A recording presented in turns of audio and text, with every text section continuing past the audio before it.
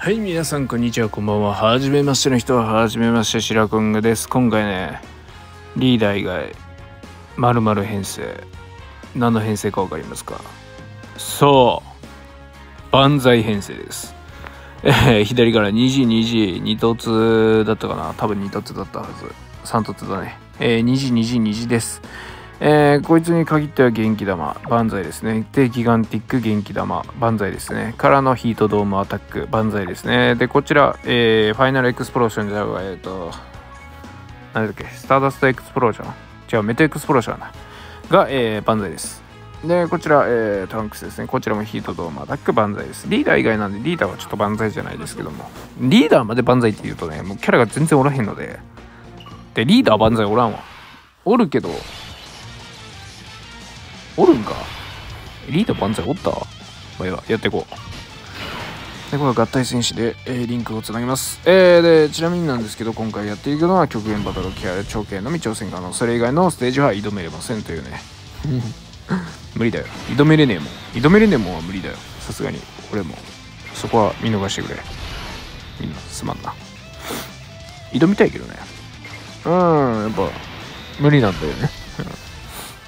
あとはポタラの悟空ページ入れようかな思ったけど、あれなんかちゃうな思って入れてないです。さあ291番万歳からのギガンティック元気玉。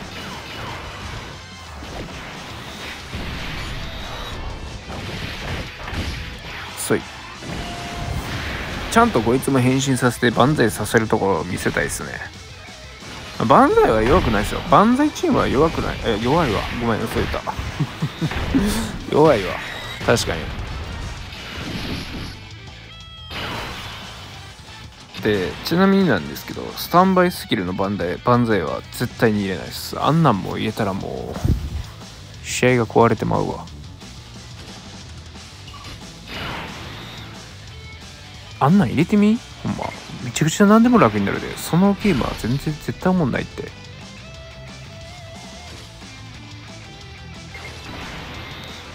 俺は楽して勝つよりもやっぱ楽しみたい派なんで、ここはね、楽しませてもらいます。186万低い。おかわりないか。嘘いてー。27万。おめえいつ極限行くんだよ。でも全体攻撃か。なんかそんなんあったんだ。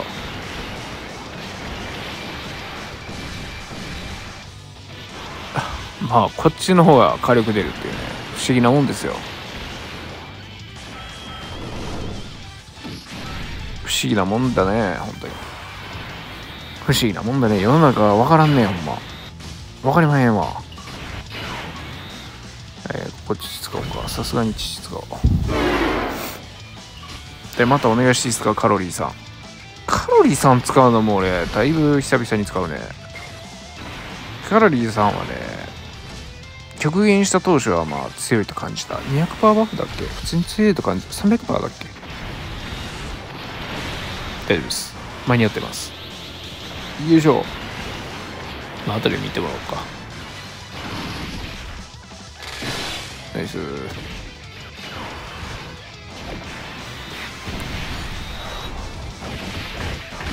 そい。でもここ倒してもうたらさ、次さ、地獄やん。次地獄やん。次なんかやべえ気がすんぞ。大丈夫か？倒すことはないか。いや倒しそうな気がせんでもないな。倒しはせんわ。よかった。これはこれでよかったよ。ありがとう。ここで倒してもうたらさ、だって次も地獄絵図やで、本当に。ちなみにこのトランクス4万スディフェンスやばない？こんなんよう勝てるわ。じゃあよ、こんなんよう勝てんわ。よいしょ、これでいきます。カメハメハー。オッケー。次行きましょう。次は、第6宇宙かな。さあ、ゴジータを万歳させたいので、3ターン目登場にしたら万歳できんのかな。4ターン目以降だから、そうだね、ここを裏に回したいね。で、ここはもうこれでいきます。で、アイテムは使いますと、ウィスト、演出が手に入りやすくなったのすごいよね。俺的にはすごい評価できる。で、ギガンティック打てまへんでした。こっち攻撃。ここはボタンでいい。ギガンティック打てねえの痛えな。カオスボー。大丈夫だ。問題ない。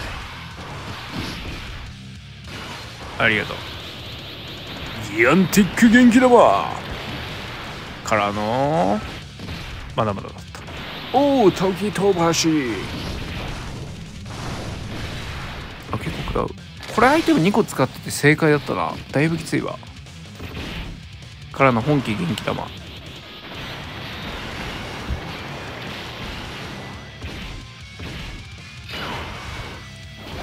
いやー、これ耐えれるか。耐えれんのか。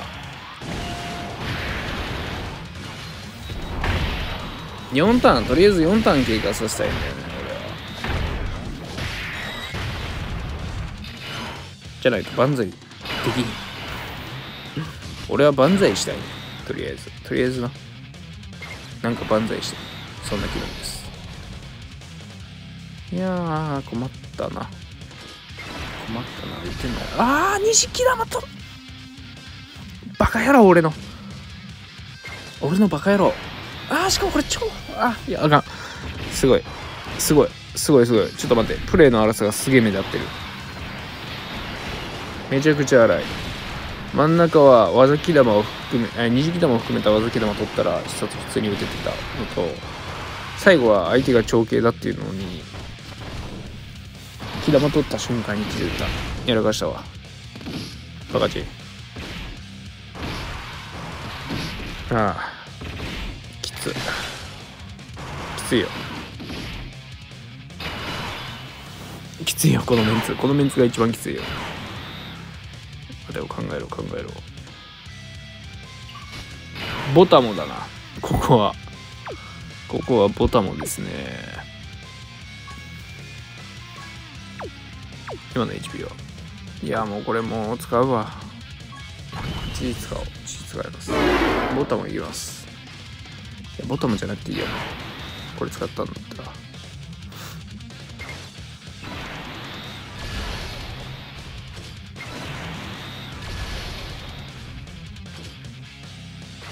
なんか複雑な心境だね。ゴジータ来るけどさ、アイテムめっちゃ使ってるもんな。ギガンティック元気玉。ナイス。倒した。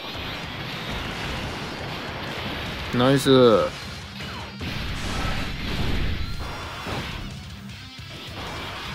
これはまあ悪くない、いい感じじゃないかな。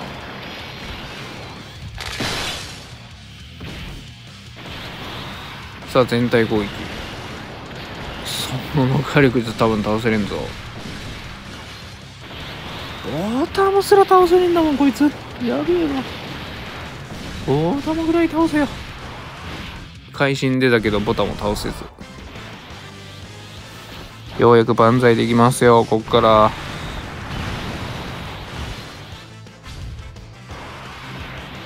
さあ行きましょう。俺こんなチームで挑もうと思ってるわ、本当に。そう思えてしゃあない。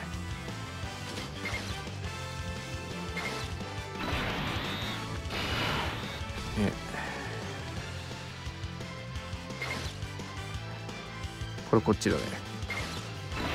絶対間違わんぞ。こっちだね。まあいいでしょう。まあいいでしょう。そっか。そういえばそうだったな。確定回避だったわ、最初。もうこれはもう正味このターンじゃ倒せないので、もうドッカンボール入って倒します。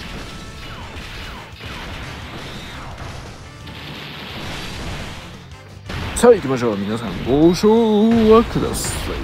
さあ行きます。万歳。はい、ワンパン。いや、ワンパンはいいんだけど次なんだよね。次俺がワンパンされるかもしれん。部費飛ばすわ。無理だわ、これはさすがに無理だわ。飛ばさん方がよかったかな。次はね、あれなんだよな、次あいつ来るんだよな。あいつ来るんだったら飛ばさんでよかったな。誰だっけ、あれ、あいつが来んの。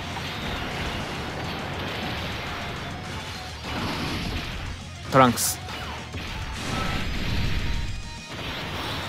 気絶入れてほしかった。気絶入れれんか。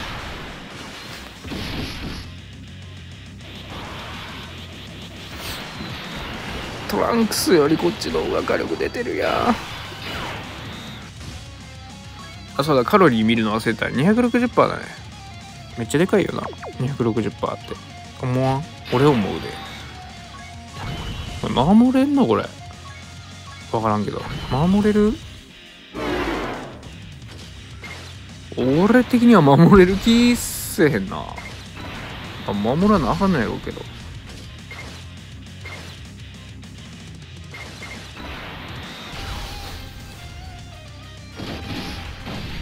もうここはアイテム2個国士やな。アイテム2個使いながらねやっていくしかない。火力低っ。これもリーダースキルの云々もあるからね。でこの2ターンが勝負だね。この2ターンで勝負をつける。で第1の障壁は真ん中のトランクスだね。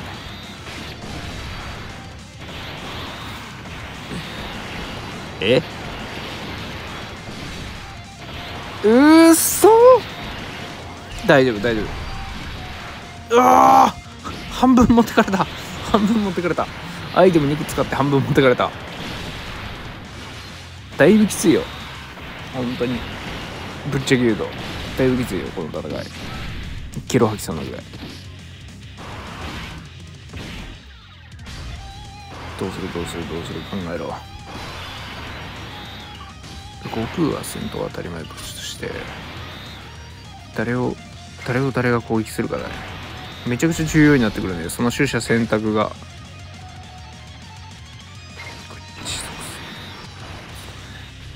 これでいこう。 OK、 これしか考えられん。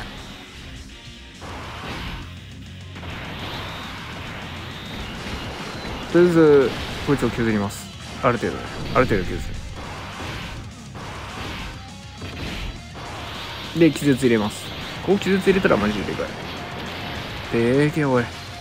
これで次のターンないしはそう次のターンを与える。1回ぐらいだったらね。でそのうちにローゼを倒せばいいっていう僕の浅はかな判断ですね。さあ行きましょう。だからここでぶっ潰します、ローゼをね。思いっくそぶっ潰す。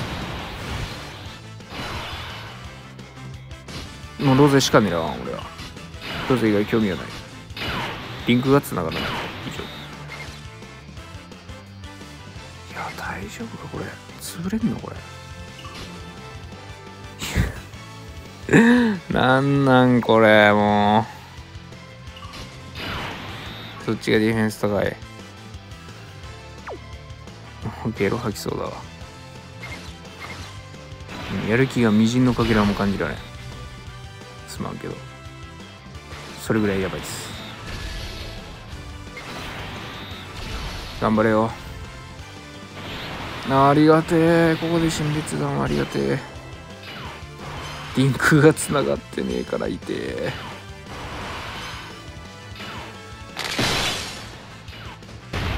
さあ行きましょう。なんとか万歳だ。はい、万歳。ドーン。減らねえ。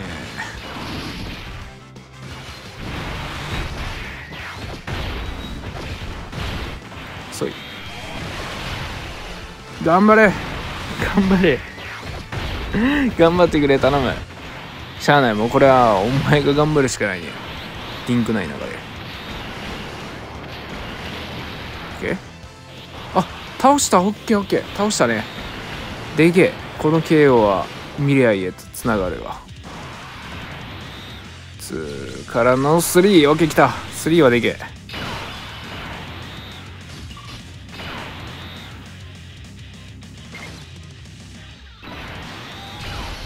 考えろ。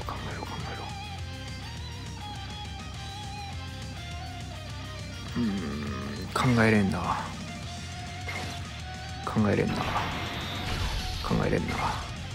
いけるな。オッケー。頼む。これはもう勝ちたい。いって頼む。もうこれ勝ちたいね、ほんまに。ここまで来たんだったら俺勝ちたいよ、普通に。